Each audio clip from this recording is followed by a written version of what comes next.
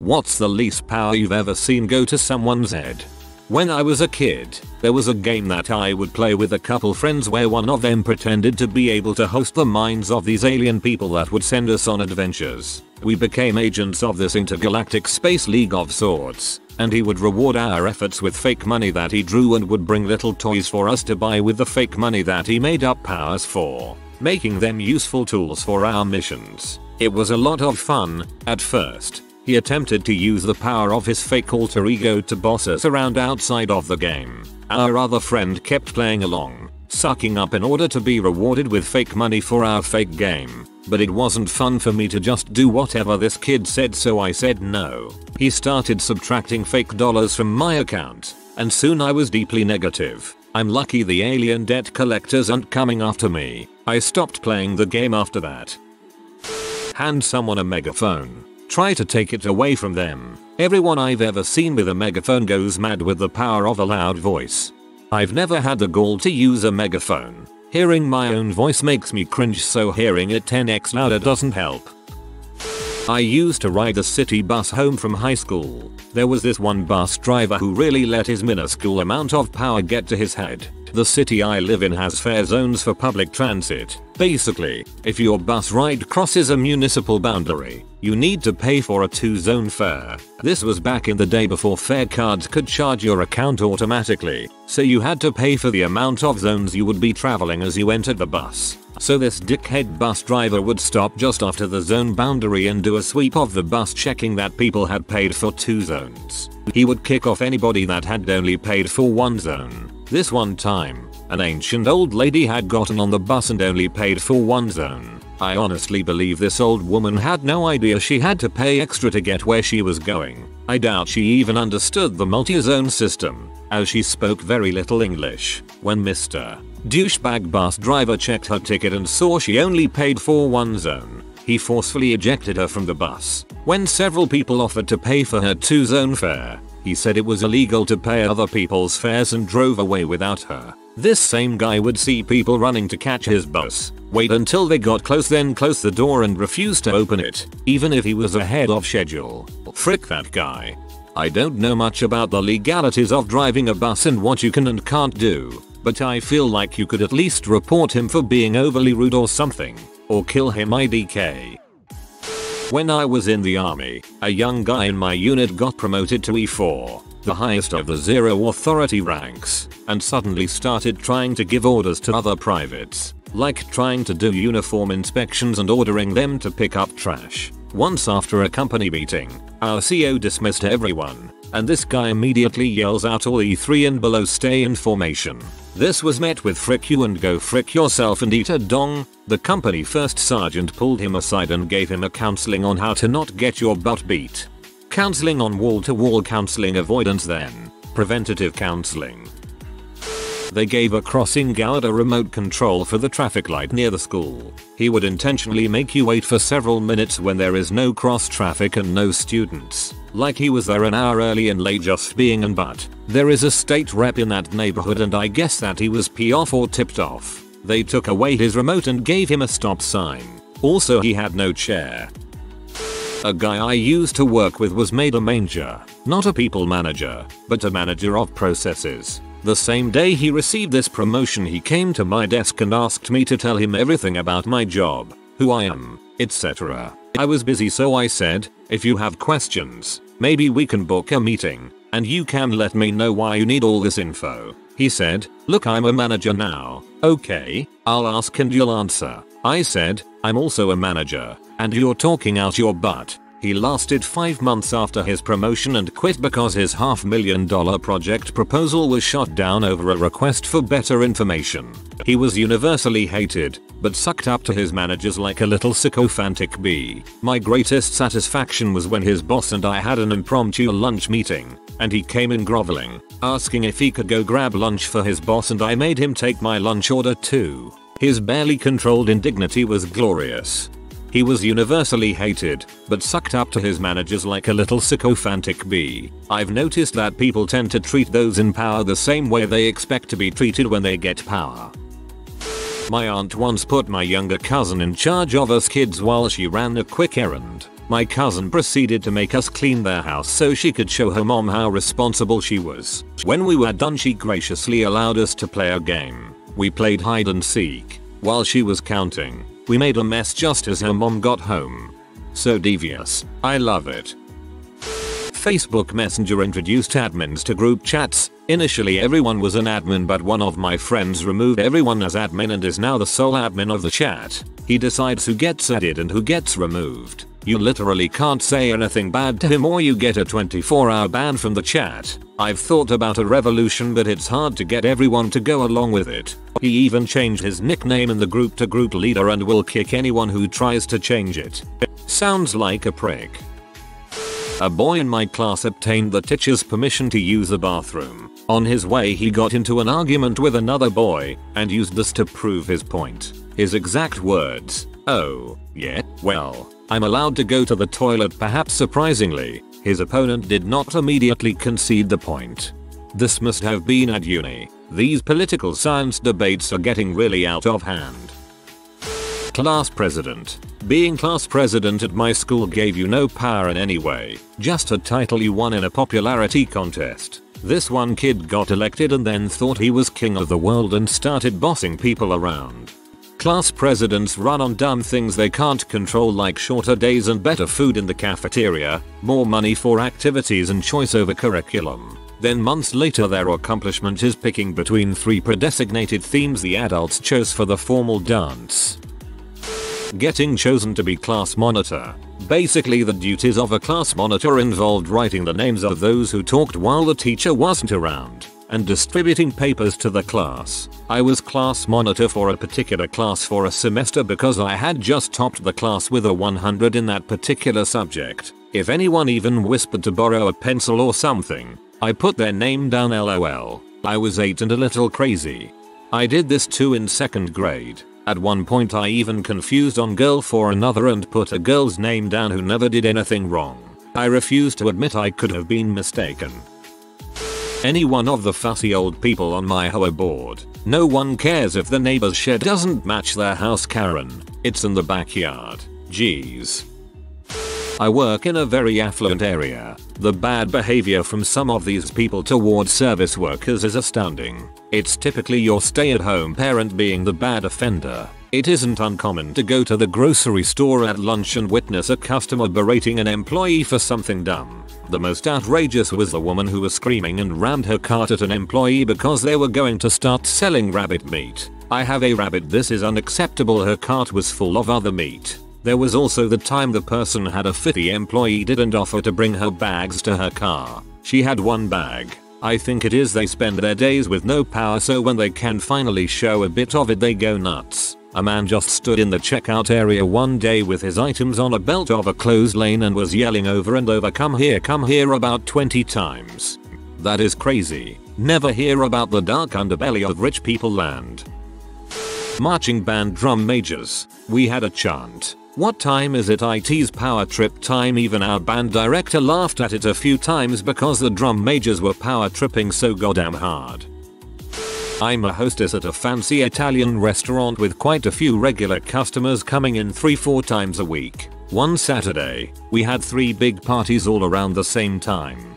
They were all regular customers and each party requested a specific table to be sat at. We have 4 big tables total and 3 of them were already requested. When a big party that was a walk-in requested a certain table that was already reserved, and they didn't have a reservation, I had to politely tell them I couldn't sit them at that specific table, but I did indeed have a table for them and I could get them seated right away. Lady wasn't having it. What do you mean I can't have that table? I'm a paying customer. Mom, another party that has reservations already specifically requested that table, but we can still get you seated. But I want that table. I'm sorry mom, but we have to honor our reservations. She then smirked and said, you must be new here, right? Do you even know who I am? To be honest, I had no idea who she was, but I knew what she was trying to do. She was trying to make it seem like she was a regular customer so she could get her way. May I add, I have been working in this restaurant since the day it opened, so I was not a new employee, and I knew who the regulars were,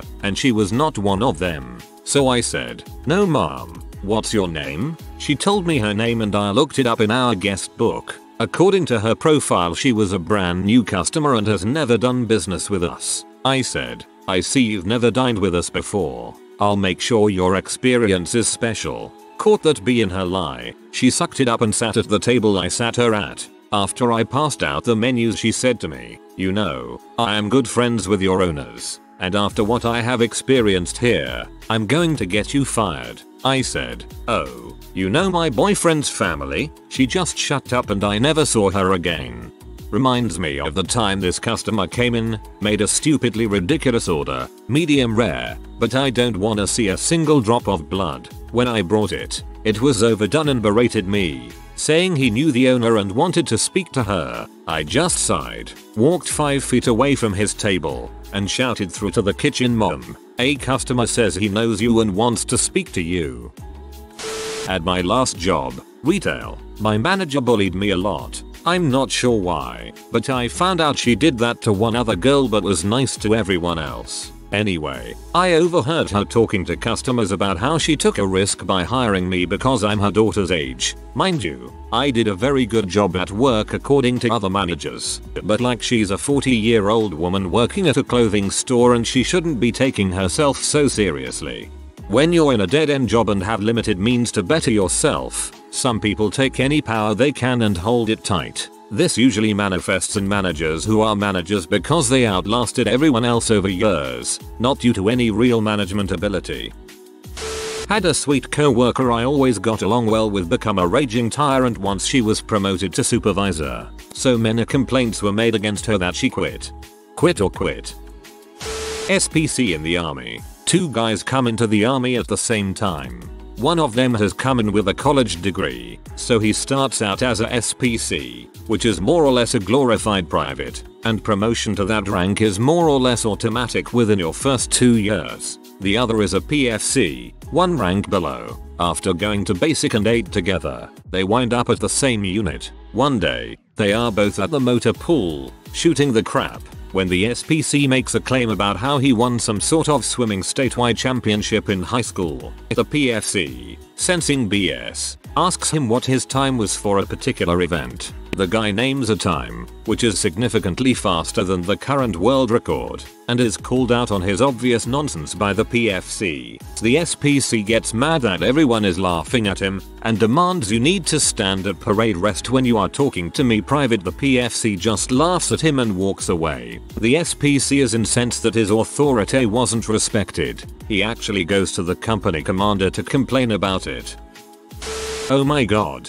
Ticket checking people on public transportation. I don't know how it works around the world, but we have a system here that feels like it's pretty stupid. You have this plastic tickets you can charge with money, and when you get on the bus, you place it on a reader and it deducts the cost of 1 ride off it. You can also just not have your card read and try your luck riding for free. The ticket checking people, controllers, sometimes barge into the bus on certain stops and they're not even authorized personnel employed by the public transportation. They work for some third company which sends people barging into buses with their ticket readers and then sends the data to the public transportation company so it can use it for whatever. Anyway, these dang people are human cockroaches. Sincerely, you can't even say oh. They're just doing their jobs because they take such perverted glee from harassing people they catch without tickets. I've seen these controllers insult people, attempt to search people's bags for their personal IDs, threaten an elderly lady, who honestly seemed senile enough to not even realize she was riding a bus, by snapping a picture of her with their phone and telling her they'll send it to the police, physically try to manhandle people they find without ticket off the bus. Stop entire buses from leaving the bus stop until the person who hasn't got a ticket gave them their ticket, gave them their ticket, gave them their ticket, gave them their ticket, gave them their kicker. These people are not authorized to do any of this. They're not the police. They're not any kind of state official. They're civilians who work for a private company who has this weird agreement with the public transportation to send them data. It's completely within your legal rights to tell them you didn't read your card and refuse to give them your ID so they can't write a ticket. But the way they act, you'd think they are some holy warrior sent from the heavens to fight the evils of unpaid bus tickets. I pay for my rides because I'm a responsible person. but I like to frick with them sometimes by telling them I had my ticket read but I refuse to give it to them. I waste their time until they start insisting I get off the bus. Then I give them the ticket and enjoy seeing their faces fall as they realize I did pay for my ride, and who knows how many people fled the bus while they were screwing around with me. Up yours, ticket checking buttholes. I feel like we live in the same country, although I'm not quite sure if the ticket checkers over here are authorized or not. Also, I haven't seen any of them catch anyone with a ticket.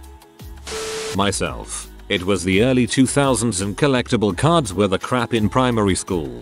Eventually we made a point system in order to give value to all the games we played. UGR, Pokemon, Beyblade, maybe Daman, or whatever the name was, don't remember. More traditional games too, I suppose. I then had the idea of making those points retrievable for items in a house drawn on paper. I was the kid that was good at drawing, so I managed everything. It was like Club Penguin and The Sims. Overall, I became a corrupt overlord. I was like giving people points under the table for favors. I had the dopest house ever even though I was too busy to play regularly. I snapped points away from the kids I didn't like. I was a tyrant. Years later, remembering that makes me aware that I can be a dong if I don't keep myself in check.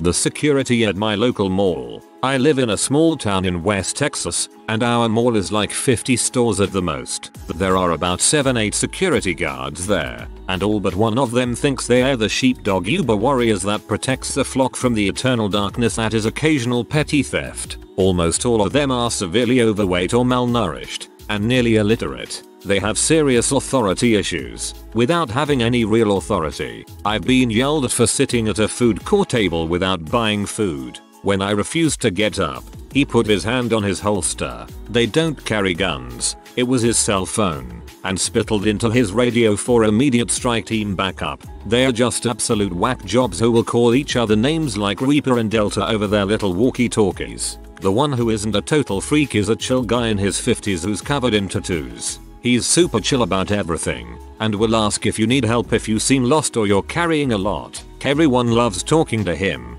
but the rest just glare in sullen silence at the crowds they think they're protecting. So what you're saying is Paul Blart is more of an exposé. In my 7th grade social studies class, we had a classroom game of SimCity going where we were using to teach basic government information. We elected a group of like 6 of us who were to act as different roles to help lead our game, and we played pretty much 20 minutes every class for an entire quarter. Now, the 6 of us officials had developed a careful plan based around hard industrial expansion, but the rest of the class voted and disagreed with our plan. So we disregarded the vote and started ruling the game with an iron fist, to the point where we stopped playing the game as a class experiment and it became the 6 of us playing the game during our lunch breaks, which happened to be in the middle of this class. The teacher had been using this game as a way to have a self-led class while he assisted another teacher, and when he figured out what we did he called in a massive plague of disasters on our charming little city. Ever joined an HOA? My neighborhood flooded with 6 feet of water during Harvey last year. Many of the people who own homes here are currently dealing with a very difficult and very expensive problem. Thank goodness we have the homeowners association to fine people for not adequately maintaining the landscaping or for failing to replace their broken shutters in a timely manner. Priorities.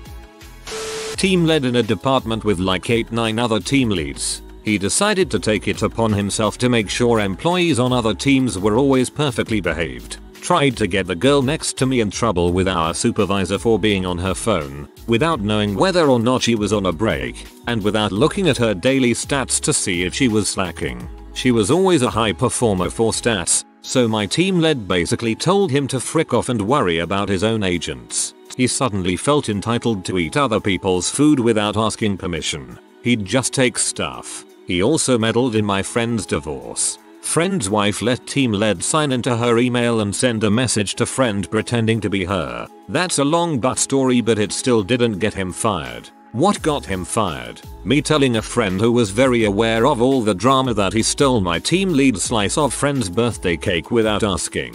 Took a bite, said it tasted like crap.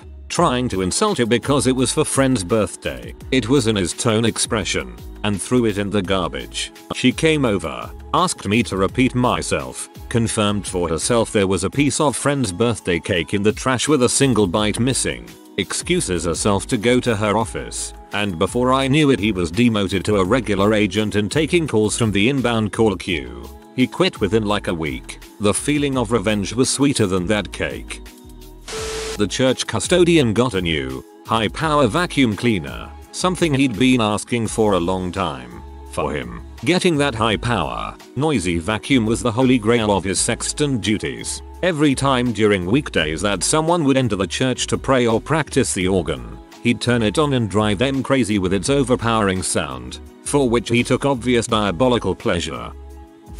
Ropes, especially red ropes. Back in tech school and the Air Force, 18 and 19-year-old kids with the littlest of power thought they were gods. Then when they left tech school and got to their first real duty assignment, they walked in like they were the crap and pretty much instantly learned how the real military worked. As in co, when I cross-trained I ended up in a class with an ab-red rope. I still remember that little crap thought he was in charge of me one day. Pretty sure he's still never been lit up the way I lit him up that day. LOL. Haha, I had totally forgotten about ropes. Even some of the black ropes even got that way sometimes. Grocery store managers. They were either too stubborn to find another job or too stupid to make the cut anywhere else. At least, it seems that way, because the two that I have dealt with at separate stores were petty, bitter human beings who had become so jaded with life that their job was their only pleasure. Shift manager at Starbucks. Walked in my first day. The first minute, had never met anyone yet, and she asks me super condescendingly if I'm wearing perfume, doesn't believe that it's just soap from my shower, and proceeds to lecture me on wearing perfume, in front of everyone. On my first minute on the job, I look young, but I'm at least twice her age, have allergies to perfume, and didn't need the job bad enough to put up with petty BS for $9 an hour. I quit when they were horribly short-staffed. Treat people better, you get better outcomes. Most of those buttons for crosswalks don't do anything. The ones in one spot on my college campus did something. You'd hit the button and the green would turn to yellow immediately and then to red. The traffic on that road was light so most people would just walk across. Cars would slow down and then drive through. Or else the pedestrian would wait a beat and go after the car. Not me. I hit it no matter what. Still not sure why I chose to make one car wait 90 seconds so I could cross as I pleased, which took 5 seconds. You did it because you could, you power tripping bastard. I remember one time it was mandatory that we work Saturdays. Our boss doesn't like to give bad news to anyone so had his assistant create the Saturday work list. He had a large board and was quietly taunting and intimidating everyone. I've never seen anything like it. Our expect edifice. My bearded dragon. One day he is lazy as can be. Next day when my old girl died he quickly went up the ceramic tree she slept in and refuses to come down other than for food. Keeps kicking the bigger female out the tree and she now lives in the dark corner and leaves it to eat and poop. Lizards are weird. My freshman year, we read Lord of the Flies. To really drive the point home of how quickly things can devolve into chaos in a group of unsupervised, crappy kids, my teacher decided she would let us alone so we could experience it. We walked into the class not knowing that this was happening. We all sat at our seats and waited for class to start while she basically ignored us. After a few minutes, she walked to the board and wrote the activity and how long we had. I think it was an hour. We had a double period which ended up being 1.5 hours if I remember correctly. We thought it was kind of interesting and figured we were getting a free period. We descended into chaos. We created a government, decided how our island would be run. The government dissolved into a monarchy. The monarchy and their subjects got into fights. We kicked people out of the classroom. They would come back and we'd force them off the island. When the people we kicked off reminded us we weren't on an island, we began to create an island out of desks and chairs. All while our teacher was sitting at her desk watching us. We honestly forgot she was there. Eventually she shut the experiment down when we started stacking desks to create a fort and other students were getting upset. As far as I remember, she never repeated the activity again after our class. I miss her. She was the best teacher I've ever had. I worked at a busy and popular sandwich shop Greasy Spoon when I was a teenager. We had to memorize something like 80 sandwich combinations by number and it was a pretty fun job. They had one position there at the head of the line where a guy would do nothing but toast bread and pass the toast and order slip down to his right. One day one of the end of line guys was moved to the toast position and he assumed it meant that he was a manager or at least in charge of the rest of us. He began calling out orders like a chef, getting in our faces for perceived slowness, dictating when we could take breaks, etc. He became so bad that at least one person walked out. Toast guy was finally put in his place by a regular customer, an old man who came in every Sunday and read a newspaper for 2 hours and ate the same sandwich. Triple-decker Reuben on wheat toast with 3 hard-boiled eggs on top, side of cottage cheese. At the height of Toast Guy's mania one busy Sunday, the old man simply got up, walked around behind the line, gently took toast from Toast Guy's hands, then gently turned him towards the toasters. The old man said, "Watch me, no talking or yelling," and pulled an order slip. He pointed at the slip and calmly said, "Order in 3 slices white. Look, it goes into the toaster like so. Next order, 6 slices marbled rye." I put it in the toaster. I pass the white toast to my right. I keep my mouth shut. Marbled rye is ready. I pass it over to my right. I keep my mouth shut. "Can you do this without embarrassing yourself?" Then he just looked at Toast Guy for a beat and nodded, waved at the rest of us while he turned, went back to his seat, and kept an eye on the Toast Guy for the rest of the shift. If you are new to the channel, you can subscribe. I publish new videos every day. Until then, check another video.